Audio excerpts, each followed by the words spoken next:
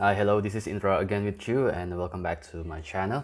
Um, you might be wondering a lot of the website that you can find outside there to get more extra income, to get more money while doing things maybe at home, So one of them is GPTHub.com, So GPT is like a website get points to do something, so they gonna offer you some survey, some tasks, watching video or play games, and you will get a point coins in this case, and it can be redeemed into points, into money.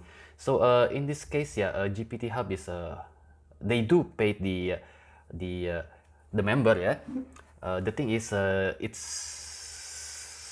it's need a lot of time and effort to earn the points.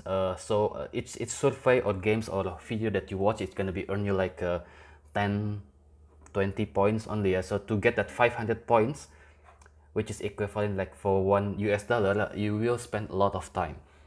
The threshold for this website is $2, so that's a quite good one, because some of the similar website will have a minimum $10 for the threshold, so you can get a cash, So to join it, it's easy.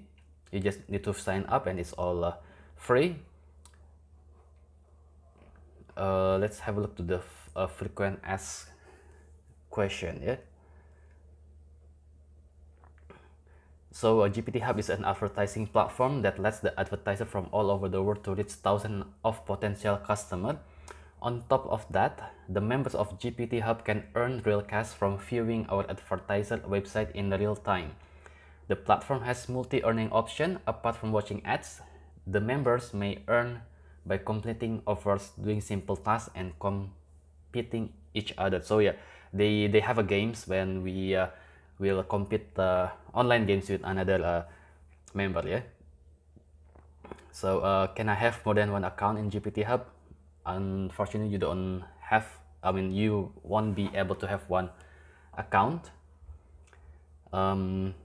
If they detect multiple accounts from one and the same IP, both accounts will be closed without notice. So they have the strict rule of it, So I think that's the quick one about the GPT Hub. It is a real one. It pay you, but it won't get you rich quickly. You need a lot of time and effort to do it. Alright, so thank you again for watching, and see you again in the next video. Ciao.